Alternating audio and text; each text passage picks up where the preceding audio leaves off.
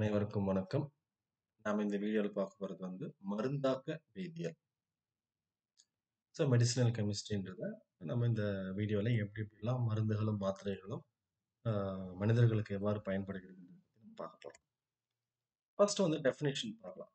Medicinal கெமிஸ்ட்ரின்றது என்ன அப்படின்னு. It is a discipline encloses design development synthesis of பார்மஸ்யூட்டிக்கல் drugs. ஒரு மருந்தாகப்பட்ட தயாரிக்கப்படும் பொழுது அதுக்கு தேவையான ஆயத்த கூறுகள் அப்படின்ற மாதிரி நம்ம டிசைன் பண்ணணும். அது எப்படி டெவலப் பண்ண முடியும், அதனுடைய வேரியஸ் செய்முறைகளை தான் அதை சொல்றது தான் நம்ம மருந்தாக்க வேதியியல மெயினா கிடைக்கக்கூடியது. அதே மாதிரி இந்த மெடிசினல் கெமிஸ்ட்ரி அப்படின்றதும் பார்மஸ்யூட்டிக்கல் கெமிஸ்ட்ரின்றதும் எந்த வகையில நமக்கு ஒரு ரிலேஷன்ஷிப் இருக்குன்னா அது ஆர்கானிக் கெமிஸ்ட்ரியை சார்ந்து. அதே மாதிரி மெடிசினல் கெமிஸ்ட்ரியில நம்ம பண்ணக்கூடியது ஒரு கெமிஸ்ட் என்ன பண்றோம் அப்படின்னா ஒரு கெமிக்கல் காம்பவுண்டை செய்முறை மூலமா தயாரிச்சு அந்த காம்பவுண்டை டிசைன் பண்ணி ஒரு மெடிசனா தயாரித்து அதை மனித குலத்துக்கு உபயோகப்படுத்துற அளவுக்கு பயன்படுத்தும். மெடிசினல் கெமிஸ்ட்ரியினுடைய டார்கெட் அப்படின்னாலும் ரிசர்ச் டார்கெட்னாலும் என்னன்றது தெரிஞ்சுக்கலாம். இப்போ ஒரு டிசீஸ் இருக்கு அப்படின்னா அந்த டிசீஸுக்கு என்ன வகையாக இயற்கையான வகையில இருக்கக்கூடிய தீர்வு என்னன்றது முதல்ல தெரிஞ்சுக்கணும். அப்போ மிமிக் அப்படின்னா என்ன, மிமிக்ரின்னு நம்ம சொல்றோம். ஒருத்தர் பேசுற மாதிரி செய்யறது. அப்போ இயற்கையை மாதிரியே நம்ம என்னன்னா செயற்கையாக தயாரிக்கப்படுகிற பொருளை நம்ம இயற்கை மாதிரியே இருக்க மாதிரி இருக்கணும். இயற்கைக்கான பண்புகளோட தயாரிக்கணும். அப்ப என்ன பண்ணணும், அந்த கெமிக்கல் காம்பவுண்ட் நம்ம ஐடென்டிஃபை பண்ணணும். ஓகே, இந்த கெமிக்கல் காம்பவுண்ட்னால இயற்கையாக இத்தனை கெமிக்கல்ஸ் இதுல அமைஞ்சிருக்கிறதுனால இந்த பர்டிகுலர் டிசீஸை இதை கியூர் பண்ணுது.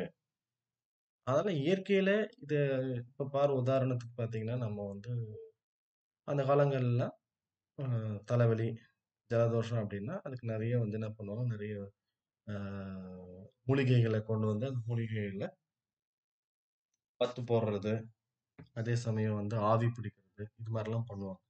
அப்போ அதுல இருக்கக்கூடிய கெமிக்கல் காம்பவுண்ட் என்ன இருக்குன்றது நம்ம தேடி கண்டுபிடிச்சு கெமிக்கல் காம்பவுண்டை லெபார்டரியில் நம்ம தயாரிச்சு அந்த ட்ரக்கை நம்ம என்ன பண்றோம், ஹியூமன் பீயிங். இதுதான் வழி. So identify the chemical compound to mimic the nature and matching with the environment. So இயற்கைக்கு ஒத்து போற மாதிரி இருக்கணும். அது வழியா எப்படிலாம் எந்தெந்த மெத்தட்ல அந்த கெமிக்கல் ஸ்ட்ரக்சரை கொண்டு வர முடியும் பிளான் பண்ணிட்டு அது கொண்டு போறது தான் நம்ம சிந்தட்டிக் ஆர்கானிக் கெமிஸ்ட்ரியுடைய மெயின் வேலை இந்த medicinal aspect.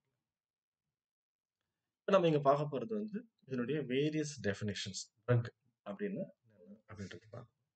Medicine R other substance has the physiological effect when ingested other introduced into the body. ஒரு மருந்து அப்படின்னும் பொழுது அந்த உடம்புக்குள்ள செலுத்தப்பட்ட பின்னாடி என்ன வகையான மாற்றங்களை ஏற்படுத்துன்றது பார்க்கணும். அதே மாதிரி ஒரு மருந்து அப்படின்றது ஒரு கெமிக்கல் சப்ஸ்டன்ஸ் தான். அதை என்ன பண்ணணும், ஒன்று உடம்புக்குள்ள சேர்த்த உடனே அது நம்மளுடைய இல்னஸ் கஷ்டங்களையும் உடல் உபாதைகளையும் அந்த நோய்களையும் தீர்க்கக்கூடிய தன்மையாக இருக்கணும்.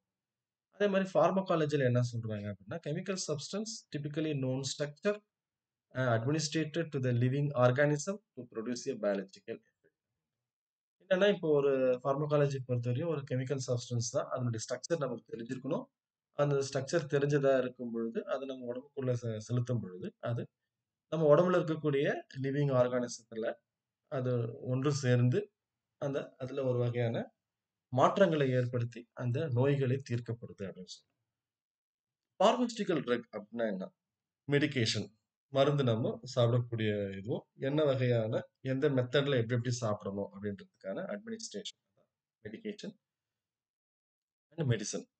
Chemical substance use to treat, cure, prevent R diagnose a disease R to promote wellbeing. இப்போ பார்மஸ்யூட்டிக்கல் ட்ரக்னா என்ன அர்த்தம், இந்த மருந்துகள் கெமிக்கல் சப்ஸ்டன்ஸ் தான் அதுவும் அது உடல் உபாதைகளை தீர்க்கணும், அதனுடைய நோய்களை தீர்க்கணும், அதே சமயம் மனித குலம் செழித்து வாழறதுக்காக வழி பண்ணணுன்றது இந்த ஓவரால் மருந்தினுடைய டெஃபினேஷன். அப்போ ட்ரக்னா என்ன, அது இந்த ட்ரக்கை எப்ப நம்ம மெடிசன் நம்ம சொல்லணும் அப்படின்றதுக்காக வழிமுறை. ட்ரக்ன்றது கெமிக்கல் சப்ஸ்டன்ஸ் நம்ம பார்த்துட்டோம். அதனுடைய மாலிகுலர் வெயிட் லோ மாலிகுலர் வெயிட்டா இருக்கும். அதாவது 100ல இருந்து 500 அட்டாமிக் மாஸ் யூனிட் இருக்கும். அப்போ அது வந்து நம்ம உடம்புக்குள்ள செலுத்தப்படும் பொழுது ஒரு அப்நார்மல் எஃபெக்ட் அப்படின்றோம். ஒரு மாற்றங்கள் ஏற்படுத்தி அது பாடி ஃபங்க்ஷன்ஸை ஆல்டர் பண்ணும். அது வந்து interact with macromolecular target. Macromolecular டார்கெட்னா வேற எதுவும் கிடையாது. நம்ம உடம்புல இருக்கக்கூடிய கார்போஹைட்ரேட் இருக்குது, புரோட்டீன்ஸ் இருக்குது, அதே மாதிரி நம்மளுடைய லிபிட்ஸ் இருக்குது. இது மாதிரி அதனோட இந்த கெமிக்கல் காம்பவுண்ட் இன்டராக்ட் பண்ணும். இன்டராக்ட் பண்ணி தான் ஒரு பயாலஜிக்கல் ரெஸ்பான்ஸ் கொடுக்கும் அப்படின்னு சொல்றோம். அப்போ அந்த பயாலஜிக்கல் ரெஸ்பான்ஸ் மூலமா நமக்கு உடல்ல இருக்கக்கூடிய நோய் விலகுமானால், தீருமானால், கம்ப்ளீட்டா சரியாகுமானால், அதுதான் தெராபட்டிக்னு பேரு. சிகிச்சை அப்படின்னு சொல்றோம். தெராபட்டிக் சிகிச்சை. அந்த சிகிச்சை மூலமாக அந்த மருந்துகள் நம்ம செலுத்தப்படக்கூடிய அந்த கெமிக்கல்ஸ் வந்து சிகிச்சைக்கு நல்ல பலன் கொடுத்து, நம்ம எந்த நோய்க்காக குடுக்குறோமோ, தலைவலினா தலைவலி போயிடும், ஜுரம்னா ஜுரம் போயிடும் அப்படின்ற மாரி இருந்ததுன்னா, அந்த கெமிக்கல் சப்ஸ்டன்ஸ் தான் நான் சொல்றோம் மெடிசின் அப்படின்னு சொல்றோம். அந்த தெராபட்டிக் எஃபெக்ட் சிகிச்சை முறைக்கு பயன்படுத்தப்படக்கூடிய பொருட்கள், கெமிக்கல் சப்ஸ்டன்ஸ் தான் நான் சொல்றோம் மெடிசின்ஸ் அப்படின்னு சொல்றோம். அப்ப மெடிசின்ஸ்னா என்ன அர்த்தம்? Chemicals cos தெராபட்டிக் biological response. Biological response கிடைக்கும். சிகிச்சை முறை மூலமாக டயக்னைஸ் பண்ணி உடம்புல இருக்கக்கூடிய நோய்களை தீர்வு பண்ணி அதை நமக்கு கொடுக்கும். அதுதான் வந்து இந்த மெடிசன்ஸினுடைய அதே சமயம் மெடிசன்ஸ்ன்றது வந்து டாக்ஸிக்காக இருக்கக்கூடாது. அதாவது நமக்கு வந்து இது பாய்சனஸ் கண்டென்ட்டா இருக்கக்கூடாது. அதே சமயம் நமக்கு வந்து இதனுடைய சைடு எஃபெக்ட் இருக்குமா அப்படின்னு கேட்டா எல்லா மெடிசன்ஸ் சாப்பிடும்போது ஒரு வகையான சைடு எஃபெக்ட் இருக்க தான் செய்யும். அதே சமயம் இந்த மருந்துகள் வந்து அடிக்ஷன் இருக்கக்கூடாது. அடிக்ஷன்னா என்ன, இந்த மருந்து சாப்பிட்டாதான் அப்படின்ற மாதிரி இருக்கக்கூடாது. அதான் போதை மருந்துகள் சொல்றோம் அடிக்ஷன். அதனால நம்ம ட்ரக்னாவே சில பேர் நான் நினைப்போம் போதை மருந்து இருக்கும். எல்லா ட்ரக்கும் போதை மருந்து கிடையாது. எந்தெந்த கெமிக்கல் சப்ஸ்டன்ஸ் வந்து சிகிச்சைகளுக்கு பயன்படுதோ அதை மெடிசன் சொல்லிக்கிறோம். எந்தெந்த மருந்துகள் கெமிக்கல் சப்ஸ்டன்ஸ் வந்து போதைப் பொருட்களாக உபயோகப்படுதோ, போதைத்தன்மை கொடுக்குதோ அதுக்கு வந்து நம்ம அடிக்ஷன் சொல்லி போதைப் பொருட்கள். இப்போ நம்ம அதனுடைய கிளாசிபிகேஷன்ஸ் ஆஃப் என்னென்ன சொல்றேன்னா on the basis of pharmacological effect. அப்போ இது வந்து இந்த பர்டிகுலர் திங்ஸ்ல வந்து டாக்டர்ஸ் நிறைய உபயோகப்படும். ஏன்னா இந்த மாதிரி பல நபர்கள் வந்து பல வகையான அவங்க நோய்களை பத்தி சொன்னாங்கன்னா, அவங்களுடைய கஷ்டங்களை சொன்னாங்கன்னா, அதுக்கான தீர்வு வந்து வேரியஸ் ட்ரக்ஸ் வச்சு சொல்லலாம் தான் சொல்றேன். Useful for doctors because it provides complete range of drugs available for the treatment of particular disease அப்படின்னு சொல்றோம். அதுல உதாரணம் வலி நிவாரணிகள், வெப்ப நீக்கிகள், ஆன்டிசெப்டிக்ஸ் அண்ட் ஆன்டிபயோட்டிக்ஸ் அதெல்லாம் வந்து எந்த கேட்டகரியில ஃபார்மகாலஜிக்கல் எஃபெக்ட்ல வருது. அதே மாதிரி ட்ரக் ஆக்ஷன் அப்படின்னு சொல்றோம். ட்ரக் ஆக்ஷன்னா என்ன அர்த்தம் அப்படின்னா அதுக்கு ஆன்டிஹிஸ்டமின்ஸ் தான் எக்ஸாம்பிள்ஸ். என்னன்னா நம்ம பயோகெமிக்கல் ப்ராசஸ்ல அது இன்வால்வ் ஆகும். இப்போ ஃபார் எக்ஸாம்பிள் வந்து உடம்புல வந்து இந்த ஹிஸ்டமின்ஸ்ன்ற இந்த ஹிஸ்டமின்ஸ் உடம்புல வந்து சுரக்க ஆரம்பிச்சது அப்படின்னா இந்த என்ன உடம்புல அலர்ஜி கிடைக்கும். கை கால்களை வீக்கமோ நமிச்சல் ஏற்படுறதோ அது மாதிரி இருந்ததுன்னா அந்த நமிச்சல்கள்லாம் தீர்க்கறதுக்கு தான் நம்ம என்ன பண்றோம், இன்ஹிபிட்டிங் த என்சைம்ஸ் ஆக்ஷன். இந்த ஹிஸ்டமினுடைய ஆக்ஷன்ஸ் வந்து நம்ம குறைக்கிறோம். அதுக்கு ஆன்டி ஹிஸ்டமின் ட்ரக்ஸ் கொடுக்குறோம். அந்த ஆன்டி ஹிஸ்டமின் ட்ரக்னால என்ன நடக்குது அப்படின்னா அந்த ஹிஸ்டமினுடைய லெவல் அதனுடைய தயாரிக்கப்படுறதோ உடம்புல சுரக்கிறதோ குறைஞ்சதுன்னா ஆட்டோமேட்டிக்கா நமக்கு அந்த ட்ரக் ஆக்ஷன்னால இந்த ஆன்டி ஹிஸ்டமின்னால அது தீர்வு கிடைக்குது. அந்த இன்ஃப்ளமேஷன்ஸ் அதான் உடம்புல வந்து கொப்பளங்கள் மாதிரி ஏற்பட்டுறது, அலர்ஜி மாதிரி ஏற்பட்டது, தத்துன்னு சொல்லுவோம், கிண்டு கிண்டு ஆயிடுறது, இது மாதிரி ஆகிறது எல்லாத்தையுமே நம்ம சரி பண்றதுக்கு ஆன்டி ஹிஸ்டமின்.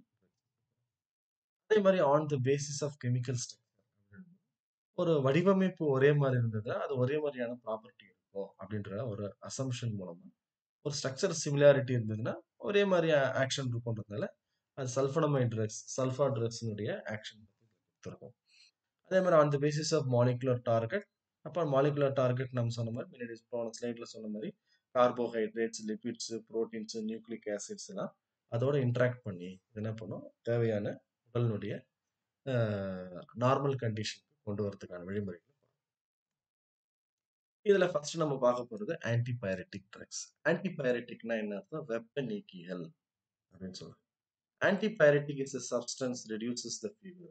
அப்போ ஃபீவர் உடம்புல இருக்கக்கூடிய பாடியினுடைய எலிவேட்டட் டெம்பரேச்சர் நம்ம சொல்லுவோம். அது வந்து அ அதிகமா நம்ம மூச்ச ஃபுன்னு விட்டாவே என்ன ஆகும், உடம்புலேருந்து வந்து ஒரு வெப்பம் வர மாரி இருக்கும். அந்த வெப்பத்த வந்து நீக்கிறதுக்கு chemical substances use to bring down the body temperature. உடலினுடைய வெப்பநிலையை குறைக்க தன்மை உடையதாக இருக்கும்.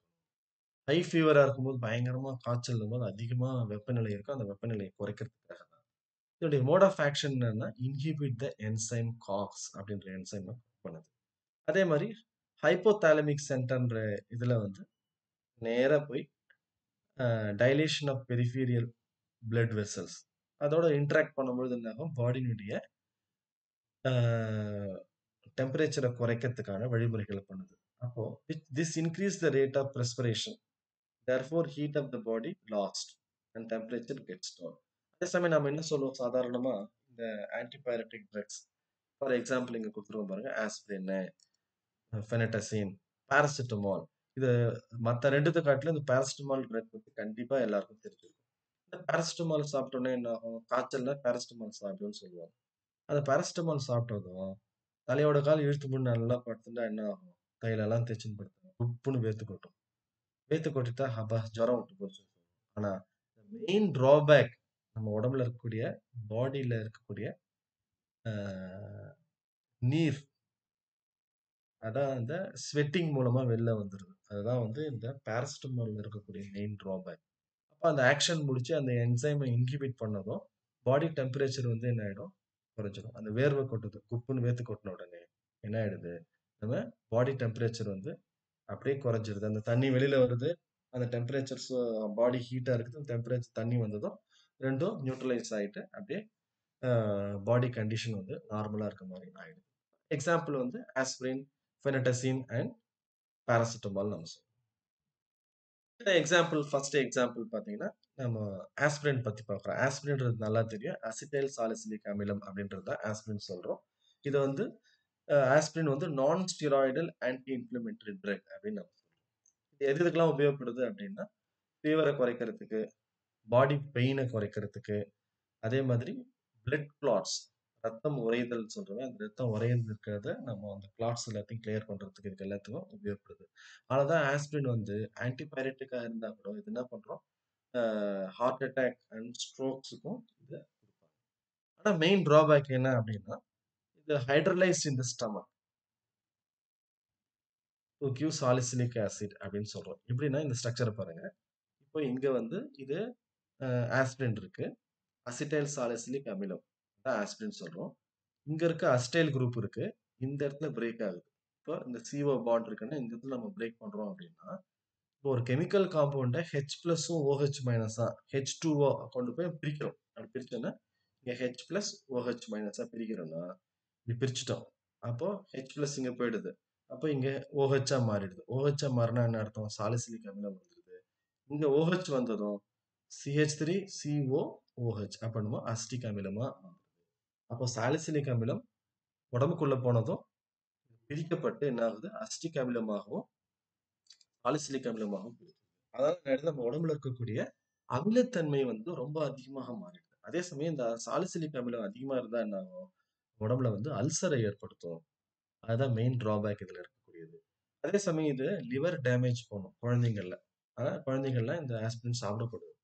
அதுல அதான் நான் சொல்றேன். ரீஸ் சிண்ட்ரோம் அப்படின்னு நம்ம சொல்றோம். இதுல ஆஸ்பிரின் பொறுத்தவரையும் எவ்வளவு டோசேஜ் இருக்கு அப்படின்னா 75 milligrams, 81 milligrams, 160 milligram, 325 milligrams, 500 milligrams, 650 milligrams, 1000 milligrams, 1950 மில்லிகிராம்ஸ்னு நிறைய வகையான இது இருக்கு. ஏன்னா இது ஹையர் டோசேஜஸ் எல்லாம் பாத்தீங்கன்னா என்னன்னா, இந்த மக்களுடைய ஆத்லட்டிஸ் மாதிரி தான் அவங்களும் கொடுத்த ஆஸ்பிரினும் கொடுக்குறாங்க. அதே சமயம் பாராசிட்டமால் மெயினா பாராசிட்டமாலும் கொடுத்து கூட அவனுடைய பாடி கண்டிஷன் பெயினை வந்து ரிலீவ் பண்ணுவாங்க. அதே மாதிரி ஆன்டிபயோட்டிக் அனதர் எக்ஸாம்பிள் வந்து பாராசிட்டமால். வெல் நோன் பாராசிட்டமால் நம்ம சொல்றோம். பாராசிட்டமால்னு பார்க்கும்போது எத்தனையோ வகையான மருந்துகளை பத்தி ஞாபகம் வச்சுப்பீங்க. பால், அதே மாதிரி மெட்டாசின், இதெல்லாம் நம்ம normal names of the paracetamol. Dolo 650. ஆனா அதே மாதிரி நிறைய டைப் ஆஃப் காம்பவுண்ட்ஸ் பத்தி நீங்க தெரிஞ்சு வச்சிருப்பீங்கன்னு நினைக்கிறேன். ஏன்னா பாராசிட்டமால் 500 மில்லிகிராம்ஸ் வருது, 650 மில்லிகிராம்ஸ் வருது, மெட்டாசின், கால்பால் அப்படின்ற மாரி நெறைய பேர்ல நீங்க கேள்விப்பட்டிருப்பீங்க. அதான் பாராசிட்டமால் தான் கெமிக்கல் ஸ்ட்ரக்சர் அது.